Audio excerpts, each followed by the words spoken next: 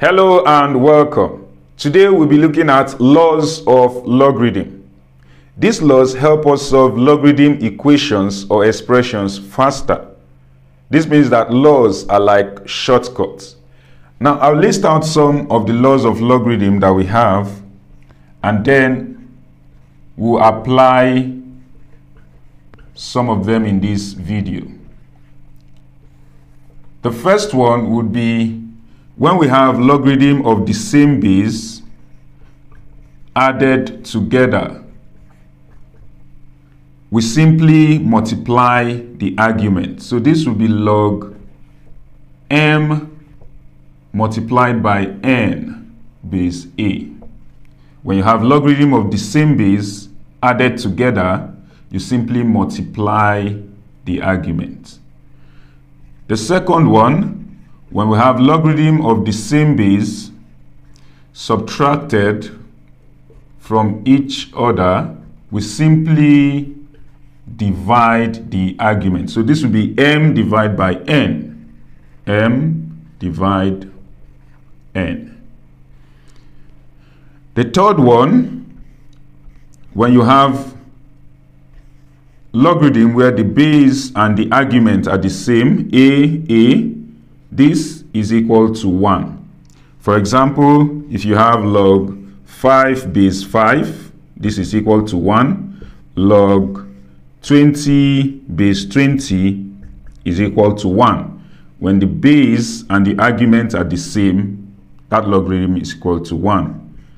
Number 4, when I have a logarithm expression written like this, m raised to power k, I can rewrite this as k multiplied by log m base a. So I can take this power to multiply this logarithm without the power. So this power can come here. That's what this law says. And then number 5, if I have, this is similar to that of 4. Just from 4, you know that this k can come in front like this and then multiply log a base a. But remember that log a base a is equal to 1. So this is k times 1. And what is k times 1? K times 1 is still k. So simply when you have, maybe you have log 5 base 5, but then this 5 is raised to power, let's say raised to power minus 2. Then this is simply equal to minus 2. That is what this last or the fifth law is saying. Is equal to the power when you have the base and the arguments the same. Good. So these are some of the laws of logarithm, and we are going to be applying them in this question. The first one says evaluate log 0.04 base 5 divided by log 18 base 3 minus log 2 base 3. The first thing I'm going to do if I was to solve this is to change this decimal to fraction. That would be log base 5. 0.04 to fraction is 4 over 100. 4 over 100. When you change this back to decimal, you know how you change fraction to decimal. This divided by log, both these are in the same base and they are subtracted from each other, so we simply divide the arguments. That will be 18 divided by 2. 18 divided by 2. Now this I can reduce to the lowest term. 4 into 4 is 1, 4 into 100 is 25. So this is the same thing as log 1 over 25. 1 over 25. Divide by log 18 divided by 2 is 9. 18 divided by 2 is 9. 25, I can write it as 5 raised to power 2. That would be log 1 over 5 raised to power 2 base 5 divided by log 9, I can write as 3 raised to power 2. Now this one, 5 raised to power 2, is at the denominator. If I want to take it up, this power 2 will become minus 2. So that this is equal to this one is equal to log 5 raised to power minus 2. And then this log base 3 raised to power 2. Now what law are we going to apply here to shorten our working? You can see this last law where the argument and the base are the same, but then the argument is raised to power k. You simply say that the answer is k.